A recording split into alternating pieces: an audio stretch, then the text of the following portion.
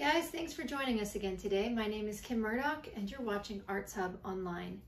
Today's craft project is really cute and easy. It is a butterfly that's made out of a clothespin and a coffee filter and a twisty tie from a bread bag.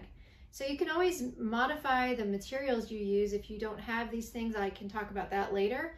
But for today, that's what we're gonna make. We're gonna make this cute butterfly. It's decorated on the front and the back. They're fun to play with, but you could also just set them up somewhere and admire them just the way they are. Okay, let's talk about supplies. So we don't need a lot of supplies today for this project, but you do need a couple of specific things. One is a clothespin. This is a wooden clothespin with a metal spring. This is one item you're gonna need. You're also gonna need a twist tie from a bag. So it doesn't really matter what color it is or what kind it is. But you can see they're usually about the same size. You just need one of those. It's going to become the antennae of our butterfly. You also need a coffee filter. Now this is a white coffee filter, but sometimes they come in more of a natural brown color. Whichever color you have is fine. I think the marker shows up really well on the white, but if you have the other kind, that's fine. Any kind of paper filter will work. Also, you're going to need a glue stick, a pencil, a pair of scissors, markers, some white paper, and a Sharpie. Now the Sharpie is always something you don't have to have it if you don't have a Sharpie. You can always just use a black marker instead. But the black Sharpie makes these really bold lines, and I just think it makes it look really nice. So you don't have to have a Sharpie, but I'm going to use one today. All right, in just a minute we're going to get started. The first thing I'm going to show you how to do is decorate the wings. The very first step to making your butterfly is to get the wings ready. So I'd like you to take your coffee filter, and what we're going to do is we're going to fold it in half. And so I've just folded it, and I'm going to take my fingers and press down like this, and it looks like a fan, right? But what we're going to do, we need to change it so that it has the different shaped edges. You can see how it's not exactly the same. So how did I do that? First, I'm going to take my Sharpie, and you can do this with a pencil if you prefer. And I'm just going to do a little decoration on the outside of the filter. And butterflies are symmetrical, which means they have the same thing on the right that they have on the left. And so it doesn't have to be exactly the same, but if you have a curve here, you want to have a curve here as well. And if you have a big curve here, you want to have a big curve there as well. So I'll hold up this and show you what I got started with. You can see that I drew a Sharpie on the edges, kind of in the same kind of a way. And now I'm going to do that big curve, and I'll hold that up for you. So I'm going to do another big curve. And I'm just going to do the best I can to make it about the same. Like I said, it doesn't have to be exactly the same. Sometimes you might draw lines you think are mistakes, but you can always turn those into lines you do like. Especially with a project like this, there's so many designs on a butterfly's wings, you can always use those extra lines. So, as you can see, I have a big curve on both sides, and I'm going to now close my Sharpie so it doesn't dry out. And I'm going to look at it from here and make sure it's about the same. I think I need to adjust it just a little bit. So here's a good example of how I think that this is an extra line, but how do I solve that? Well, I just add another line on the other side, and suddenly it just looks like it's supposed to be there. So now I'm going to use my scissors, and I'm going to cut along the edges of my line. So coffee filter is delicate paper. It's not super delicate, but you want to just be careful when you're cutting it. Just kind of hold it carefully. You can see how I am taking my time.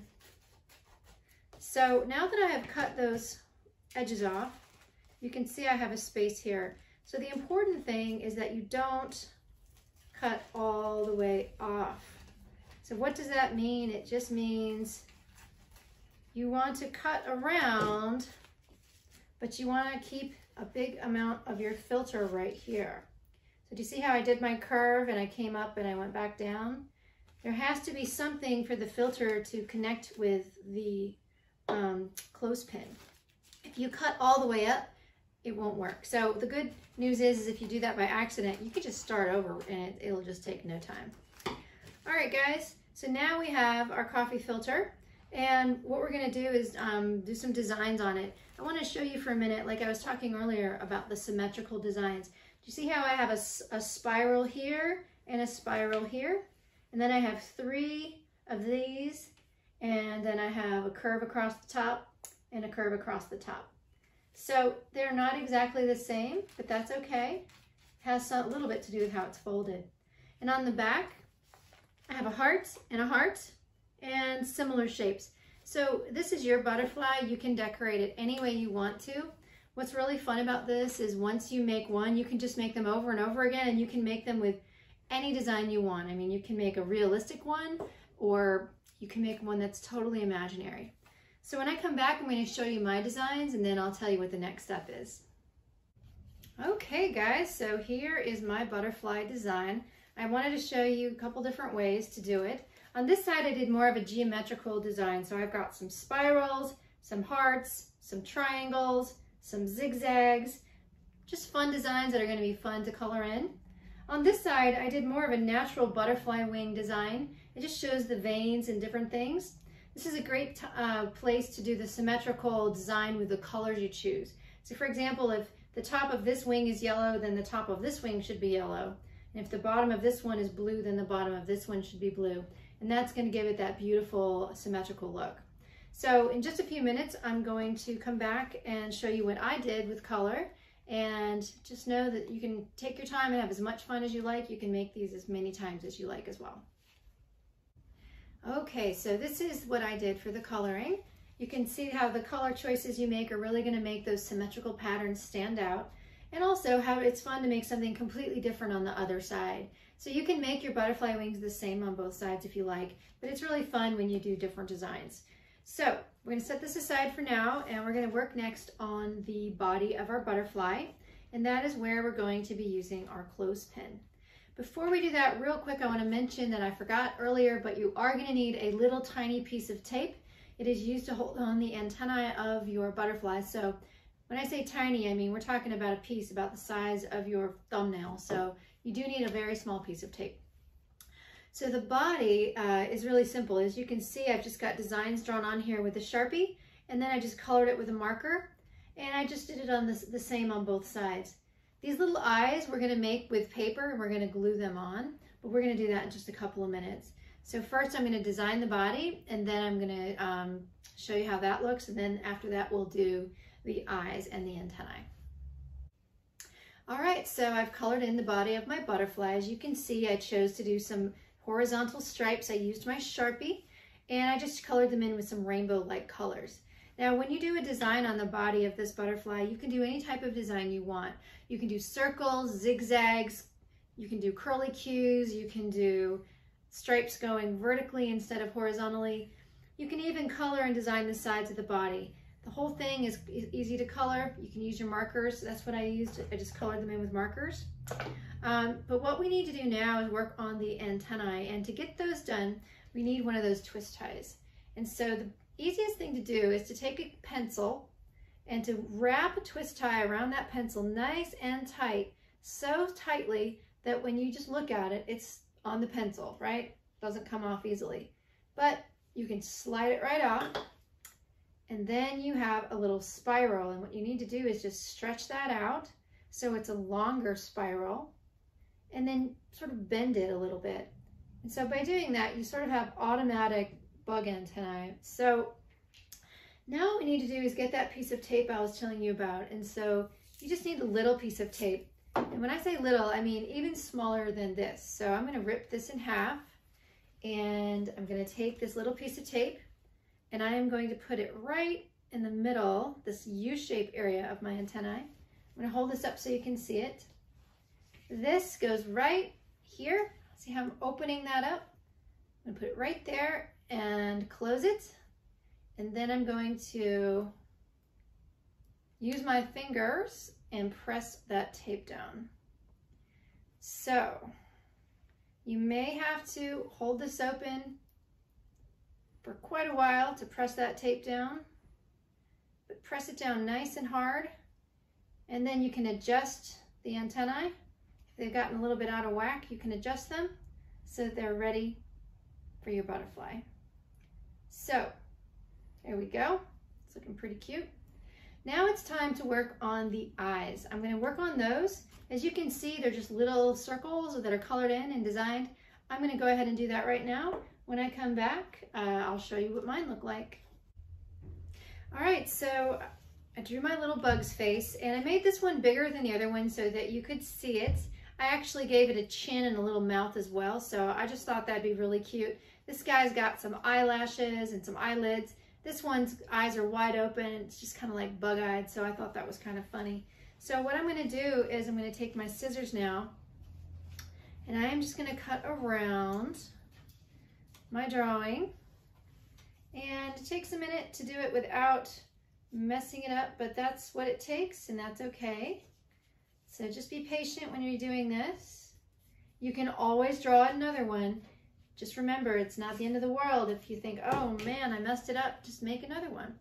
I also wanted to show you, it's really important. So I'm all about conserving paper and supplies.